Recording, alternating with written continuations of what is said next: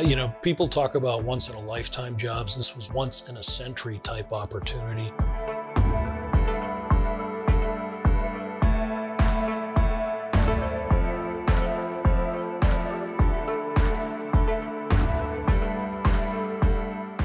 It was my life.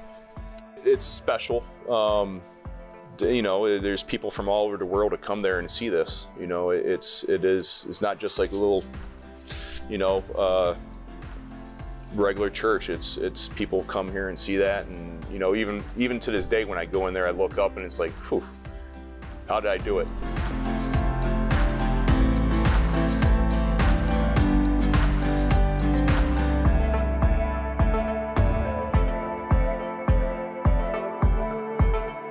This is the last major piece of internal embellishment that had to be finished to create a 100-year process for the church.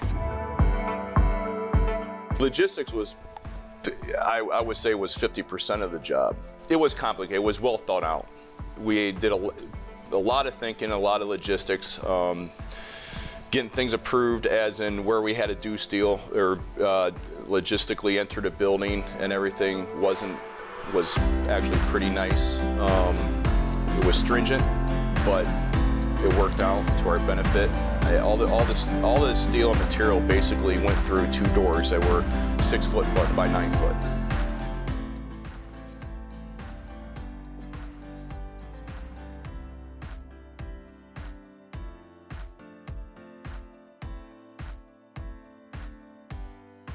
We had to design for it. You know, we couldn't have something too large that wouldn't fit through the opening to get it inside the building. We just had to take in consideration, you didn't want a piece of steel show up or something show up that we couldn't get in the building. One of the church's requirements was to remain open for televised and public services throughout the entire process of creating this dome. So that meant we had to develop a elevated structural steel platform. This really creates the most unique aspect of this project.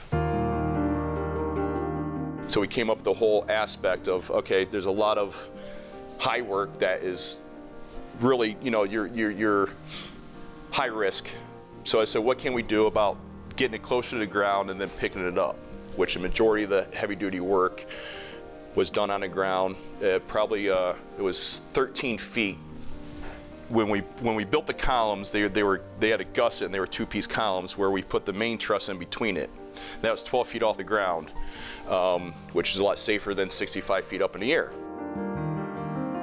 Building the platform close to the floor, it was safer for the men, and the logistics and the material handling was far safer. We had to develop a plan to design and erect a very complex steel platform that gave us a work platform 60 feet above the main floor, to design steel sections that were strong enough and heavy enough, yet small enough and slender enough to fit through the main original oak doors on the east transom to feed the center crossing. This is unusual because erecting structural steel for a building or a bridge is normally done with a crane because it's outdoors. This particular project was unusual because we're talking about massive shapes. Some as heavy as 40,000 pounds had to be manipulated and moved without the assistance of a crane.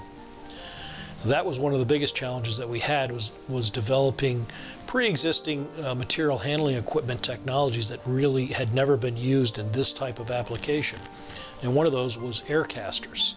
Air casters is a very interesting material handling equipment methodology where you're able to place aluminum manifolds underneath an existing load, hook it up to an air compressor, and literally levitate the load a quarter inch off the floor, and with minimal manpower and effort float and push very heavy loads across the floor without damaging the existing floor. One of the other inventive things that we did on this project was we employed the technology of strand jacks.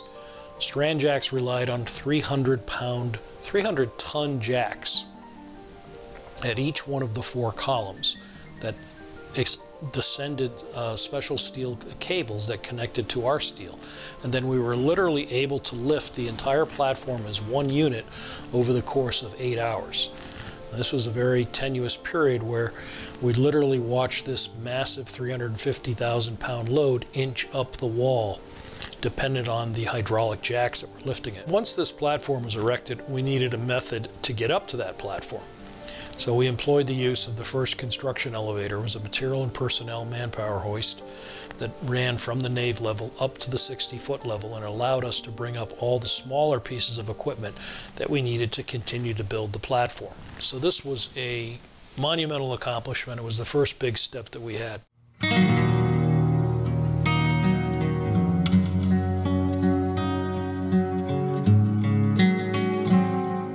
Can't get any dust in the church. So before we did any of that, we built the containment walls, ran ductwork, 4 exhaust units. We had 4 heat pump units up there to keep it acclimated to temperature at a constant 70 degrees, because 165 feet up in the church is either really hot or could be really cold. We're making so much dust. We could start sandblasting, and this huge space. When you start sandblasting it, the sandblasters, we had all our self-contained units, respirators, and everything else of air fed in, because you can't even see your hand in front of you, and this is a huge space. Well, you turn on the exhaust units, and within probably 35-40 minutes, the space would clear out. I mean, we probably went through thousands of dollars of filters, because it's just the great volume of the dust was amazing. Not one speck of dust got in that church. I mean, we didn't have to wipe down anything. We wanted everything right, so everything went flawlessly. The safety is a major issue with us. On a human level, the project was extremely successful, and not one person was hurt, and there were no accidents or damage to the building. 0 accidents.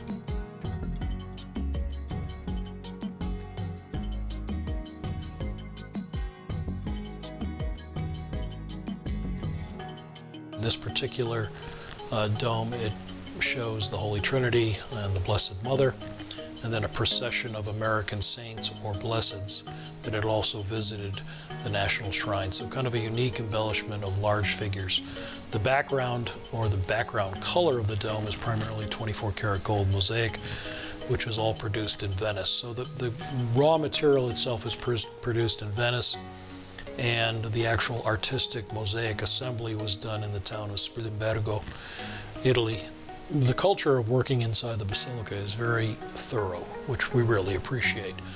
And all of the original domes had vermiculite plaster, which is a gypsum-based plaster that was blown in on top of the Gustavino tile. So a big part of our task on this project was to remove all the old gypsum down to the original Gustavino terracotta clay tile, sandblast and abrade and clean that, and then apply 3 coats of Portland cement plaster and allow that to cure out at the right time, so that we had a suitable substrate of very hard cement, impervious to water, for the new mosaic to be attached to. So that's a very tricky process, because we have to guarantee that the new plaster follows the exact curvature and geometry of the original plaster, because we are producing the glass mosaic at the same time as we are doing the demo and the new placement, and the measurements for the mosaic were done based upon the original plaster that had to be removed.